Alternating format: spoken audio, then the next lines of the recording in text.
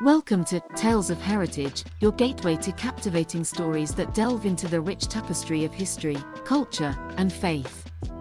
Today, we embark on a journey to explore a profound reminder of the fleeting nature of earthly power and glory through the tale of Alexander the Great and Saint Sisoes.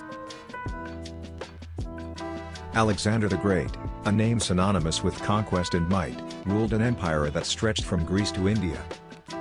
His military prowess and strategic brilliance earned him a place among history's most celebrated conquerors. Yet, despite his immense power and wealth, Alexander was not immune to the passage of time. In contrast, Saint Sisoes, a 4th-century Egyptian monk, embraced a life of humility and devotion. Dedicating himself to prayer and contemplation, he sought enlightenment and spiritual fulfillment. His asceticism and unwavering faith stood in stark contrast to Alexander's pursuit of earthly glory. Fate brought these two contrasting figures together in an encounter that would forever shape their perceptions of life and death. As Saint Sisoes wandered through the ruins of Alexandria, once a bustling metropolis founded by Alexander, he stumbled upon the tomb of the great conqueror. Upon opening the tomb, Saint Sisoes was confronted with the skeletal remains of Alexander, a stark reminder of the impermanence of earthly power and possessions. The sight of the once mighty conqueror reduced to mere bones ignited a profound introspection within Saint Sisoes. As Saint Sisoes gazed upon Alexander's skeleton, he reflected on the futility of chasing worldly ambitions.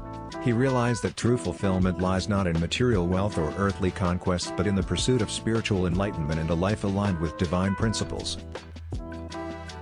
The stark contrast between the living saint and the dead conqueror underscores the impermanence of all things. It urges us to prioritize spiritual matters over material pursuits, reminding us that true wealth lies not in material possessions but in the cultivation of a humble and compassionate spirit. Thank you for joining us on this journey into the tale of Alexander the Great and Saint Sisoes.